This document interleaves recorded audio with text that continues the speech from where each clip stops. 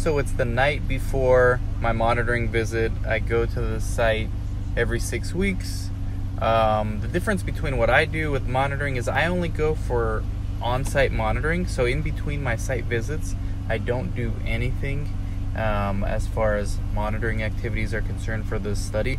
So it's like a perfect gig for me, but it's not the norm for most CRAs. So what I do the night before a monitoring visit is I will look at the EDC, because remember, I'm not checking the EDC in between my visits. Look at the EDC to see what and how many visits to expect. Look at if they enrolled any new patients, if any patients have been withdrawn. Look to see if previous queries have been answered, because that usually takes a lot of time. And then I start preparation for the monitoring the next day. So I will be in this video showing you sort of a day in the life of a CRA, not a traditional CRA. Just landed SFO, about to do an IMV for an oncology study, and then fly right back. Quick trip. And this is an interim monitoring visit, so there's no time-sensitive things like you would have in IMV, in a site selection visit or in a site initiation visit where you have a set time to meet with the PI and the staff. This is an interim monitoring visit, so I just need to do my source data verification, source data review, regulatory maintenance, and then I have an appointment with the pharmacy later on today, and then I'm gonna lift right back and fly back home, and I'm done the IMV and probably finish my report either on site or on the plane. Not sure yet. I also got some email questions, actually good timing, about oncology, so I'm going to discuss as I monitor today and try to answer the questions. So I'm here at the site, got here about an hour late, but it worked out well. I actually had a lot of visits to look at, but many of them were short visits, so I'm actually almost done with, I would say, 70% of my source data verification, source data review. I've been here almost 4 hours. So in a half an hour, I'm gonna meet with the pharmacist, and then when I'm done with that, I'm gonna do the IP accountability. I'm gonna try to talk to the PI if I can. Basically, since I've gotten here, I went through the previous action items, and I went through the previous queries in the EDC, and now I'm just doing new SDV, SDR, seeing if there's any deviations, any AEs. This is oncology, so you can expect a lot of AEs, even some SAEs. Trying to figure out why one particular patient is no longer in the study. It's not clear from the source, so that's going to be an action item. Just basic CRA stuff. I'm going to get to the oncology question at the end of the day and discuss RECIST and things like that. Answer the viewers' questions, so stay tuned. Alright, so I just finished up the tour of the pharmacy. Basically what I did was some IP reconciliation. The cool thing about this site is that they have everything electronically. All the drug accountability forms are all done electronically, so I don't actually have to count, although I did anyways, count the boxes and the bottles. This is an oncology study, so there's vials, and then there's some oral vials also, in addition to the IV vials. But it's really cool that it's all electronic. That only took me about 20 minutes. I put the inventory down, dealt with a couple of expiration date issues, and then I focused on the RECIST criteria, which is the question I actually got from a viewer who, it's very timely. What do you actually do with the RECIST? R-E-C-I-S-T. It's very important for oncology. I'm not going to get into what that is. I've done it in another video before. Essentially, you're not a doctor when you're a CRA, so it's not your job to argue with the PI or the investigators, but you are supposed to confirm, okay? And there's different things to look at with the RECIST, like tumor size, right? LD, long diameter.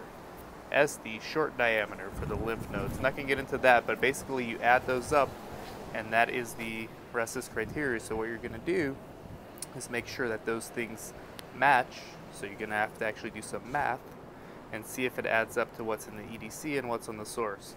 Another thing is the TNM, which is the cancer staging. The tumor, the lymph nodes, and whether it metastasized. Now, you got to confirm again. You got to sometimes read between the lines.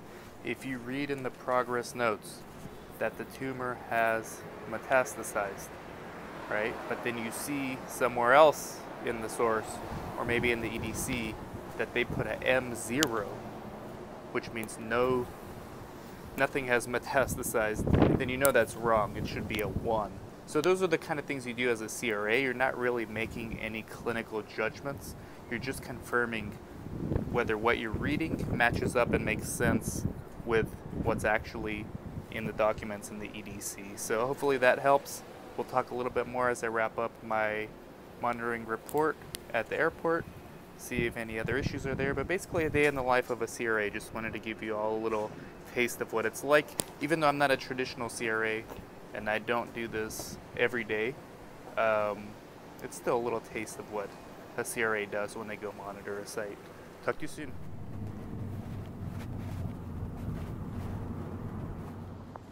So site visit done. Now I'm at SFO, waiting to go back to Orange County for an hour flight.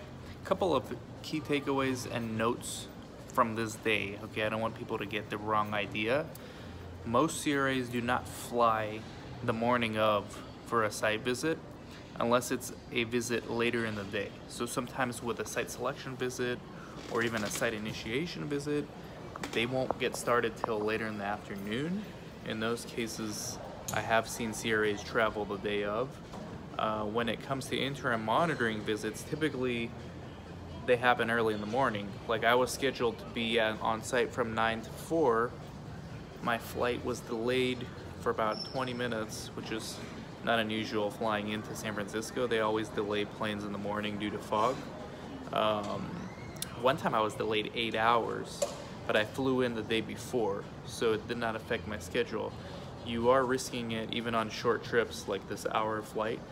You're risking being late, and I was late today by an hour, but luckily nobody really cared because it's IMV. I didn't really have any scheduled to meet with anybody at the site. They just have all the source and regulatory there waiting for me.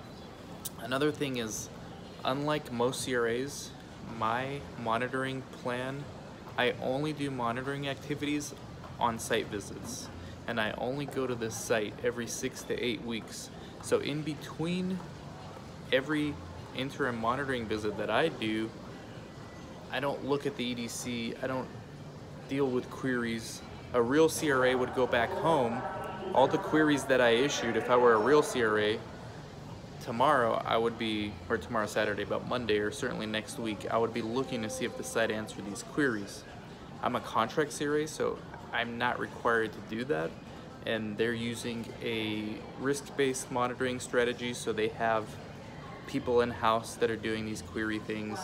But pretty much most of my mornings, because of that, because I don't do anything in between my visits, most of my mornings at an interim monitoring visit is going through old queries that have been answered by the site. So that take about 30 minutes just to make sure the site answered all the old queries, see if they didn't, if I had to remind them to redo it, and then I get started with the SDV, SDR. So that's unusual.